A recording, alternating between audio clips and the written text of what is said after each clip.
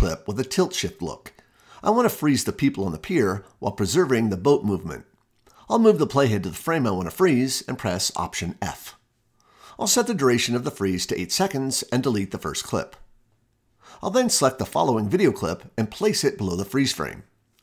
I'll select the clip, press Ctrl Option R, and increase the speed to 800%. Copy it, then paste it 6 times.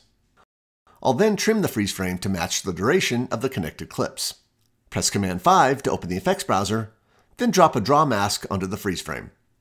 In the viewer, I'll draw a mask to enclose just the marina area. In the inspector, I'll invert the mask and add some feathering.